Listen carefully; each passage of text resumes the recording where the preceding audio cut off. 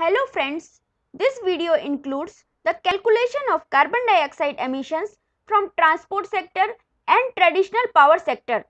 Here we will discuss how the greenhouse gases and emission of carbon dioxide affects our health and our environment.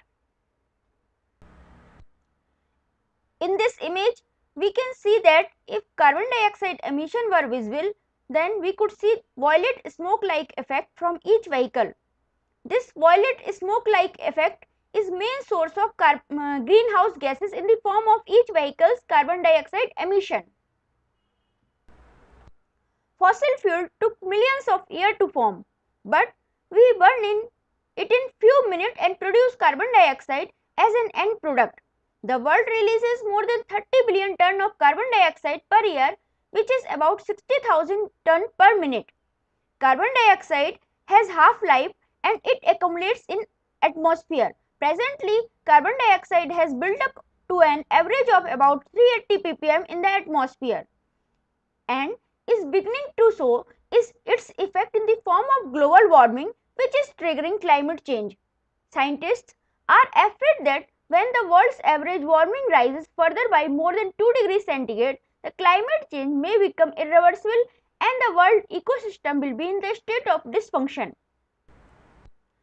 Adding greenhouse gases has little effect on incoming short-wave solar radiation, but increases the amount of outgoing long-wave terrestrial radiation that is absorbed in the lower atmosphere, resulting the warming of lower atmosphere, commonly known as enhanced greenhouse effect or global warming.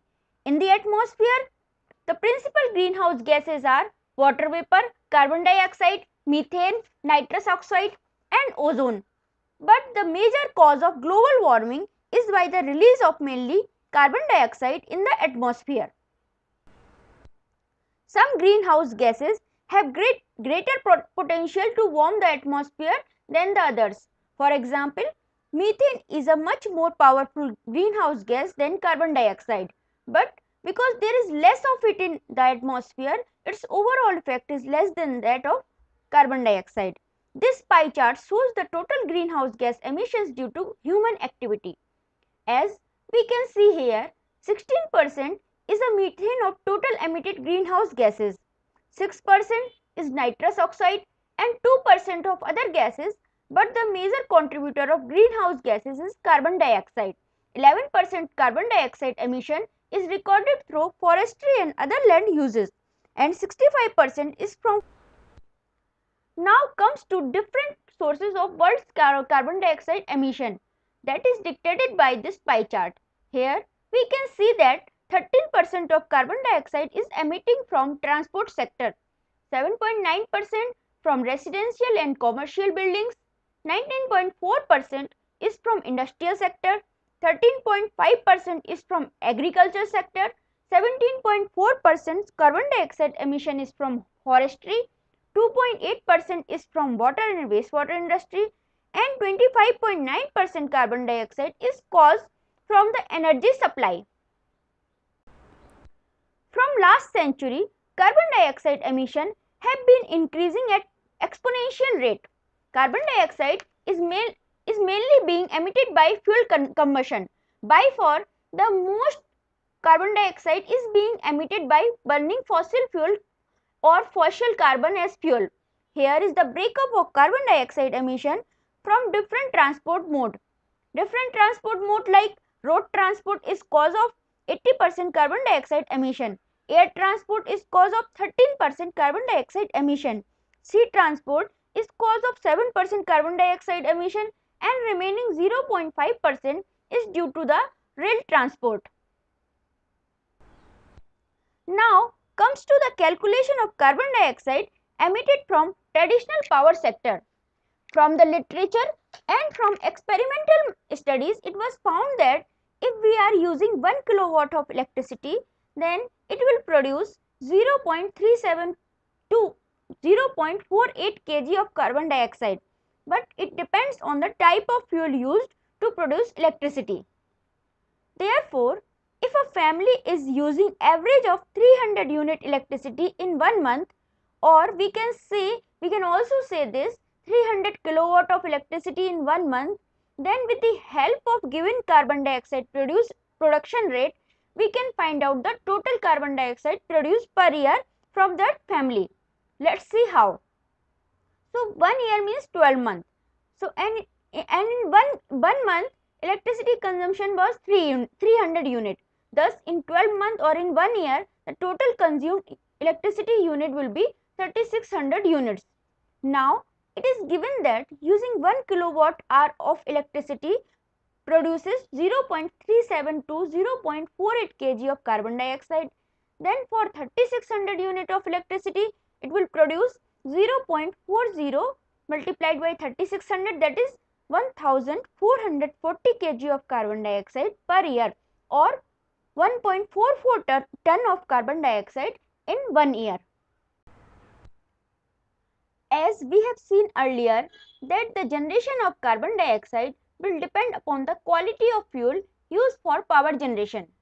Therefore, for finding the emission rate of kg of carbon dioxide per kilowatt hour of power from different quality type of fuel, first we have to multiply the emission factor of different type of fuel to per year electricity consumption. Then we could get the exact value of emission of carbon dioxide from different fuel based power plant. Thus, emission factor for lignite based power plant will be 1.3 kg of carbon dioxide per unit of electricity used. For coal based power plant, this will be 1.05 kg of carbon dioxide per unit of electricity used. For diesel, naphtha and gas based power plant, the emission rate of carbon dioxide will be 0.65, 0.64 and 0.42 kg of carbon dioxide per unit of electricity used respectively.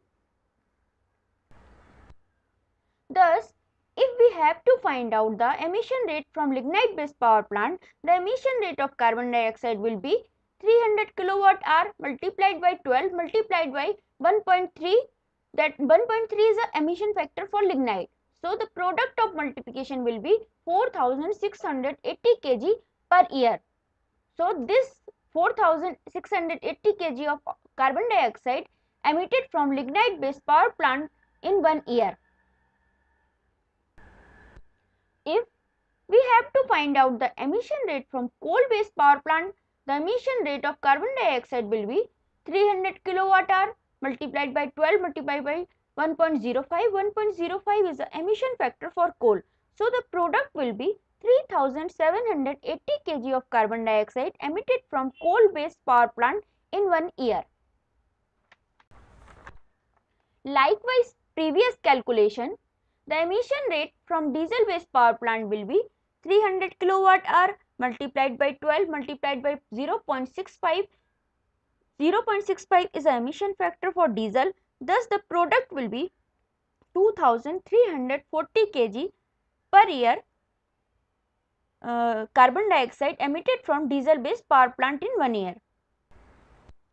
Emission rate from naphtha based power plant will be 300 multiplied by 12 multiplied by 0.64. So 0.64 is a emission factor for naphtha. Thus the product will be 304 kg of carbon dioxide emission from naphtha based power plant in 1 year. Likewise, the previous, for gas based power plant, the carbon dioxide emission will be 300 kilowatt hour multiplied by 12 multiplied by 0.42. 0.42 is emission factor for gas. Thus, the product will be 1512 kg of carbon dioxide from gas based power plant in 1 year. Here, the comparison of carbon dioxide emission from traditional power generation shows that the emission of carbon dioxide is highest if a family used lignite based power plants generated electricity, and the electricity based power plant will generate the lowest carbon dioxide per year. The gas based power plant will also emit lesser carbon dioxide, but it will be higher than the electricity based but lower than the other fuel based power plant. In comparison of naphtha and diesel based power plant, the diesel based power plant will generate higher carbon dioxide in comparison to naphtha. So far, we have calculated the emission rate of carbon dioxide for power sector. Now, we will calculate the carbon dioxide emission per year from transport sector. Thus, the ARAI or Automobile Research Association of India or ARAI factor in gram per kilometer is used as a thumb rule for calculation of different vehicles emission rate. Thus, ARAI factor for petrol based two-wheeler is 45.6 gram per kilometer, CNG based three-wheeler is 57.71 gram per kilometer, petrol based motor car is 126.5 gram per kilometer and diesel based motor car or truck is 166.15 gram per kilometer. Thus, for average of 100 km per day run, different vehicles carbon dioxide production per year could be calculated considering 320 days in 1 year, because weekends are excluded from this calculation. Thus, we have not taken 65 days in 1 year.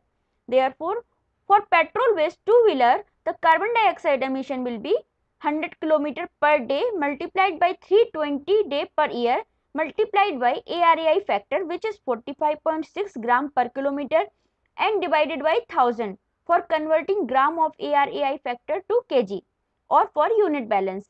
Eventually, we get 1459.2 kg of carbon dioxide will emit from petrol based two-wheeler in 1 year if the vehicle will take 100 km per day run. Likewise, for CNG based three-wheeler, the carbon dioxide emission will be 1849 kg per year or 1.85 ton per year. For petrol based motor car, carbon dioxide emission will be 4048 kg per year or 4.05 ton per year, and for diesel based motor car or truck, carbon dioxide emission will be 5316.8 kg per year or 5.32 ton per year. Here, comparison of carbon dioxide emission from different vehicles shows that emission of carbon dioxide is lowest if petrol based two-wheeler is running 100 km per day for 320 days in year, and diesel based motor car or truck will emit highest amount of carbon dioxide from the same run. Petrol based motor car will emit lesser than diesel based motor car, and CNG based three-wheeler will produce lower carbon dioxide than petrol based motor car but higher than petrol based two-wheeler. Here, carbon dioxide emission calculation and emission factor is shown on the basis of mode of travel. Henceforward, carbon dioxide emission is calculated in gram from different mode of travel by per passenger per kilometer. Thus, carbon dioxide emission from air travel is 172 gram carbon dioxide emission per passenger per kilometer. From car travel, it is 131 gram carbon dioxide emission per passenger per kilometer, and from bus and train it is 89 and 65 gram carbon dioxide emission per passenger per kilometer respectively. Now, let's do the calculation for finding out the carbon dioxide emission from Mumbai to Delhi flight. So, let's say the distance between Mumbai to Delhi flight is 1000 km and the aircraft is carrying 180 passengers. So, thumb rule says the fuel required at the rate of 3.5 liter per passenger per 100 km. Thus, for all passengers, the fuel required will be 3.5 multiplied by 180 multiplied by 1000 by 100, that is 6300 liter fuel. So, this fuel is needed for carrying 180 passenger by this aircraft. Now, from previous table, the carbon dioxide emission by air travel is 172 gram per passenger per kilometer.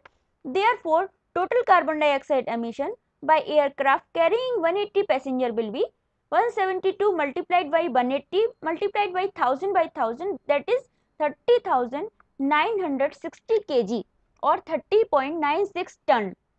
Now, assuming the warming potential is 3, thus we have to multiply the total carbon dioxide emission by aircraft to this warming potential. Eventually we get 3 multiplied by 30.96, that is 92.88 ton of carbon dioxide emission. So as conclusion we can say that in just one way from Mumbai to Delhi flight 92.88 ton of carbon dioxide will emit.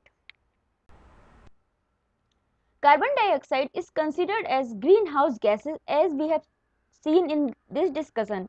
Some worst effects of carbon dioxide of our environment and for our human health are carbon dioxide, which is greenhouse gas released by us, accumulated in the atmosphere as we have seen earlier, resulting global warming and leading to a slow changes in our climate. Global warming and climate change will cause serious health effect and sea level rise due to ice melting at North and South Pole that will lead high tide, storm and natural disaster. In this image, we can see that if carbon dioxide emission were... Thanks for watching. If you like this video, please like. If you have some doubts, please comment below and subscribe to this channel for future environmental calculations. Thank you.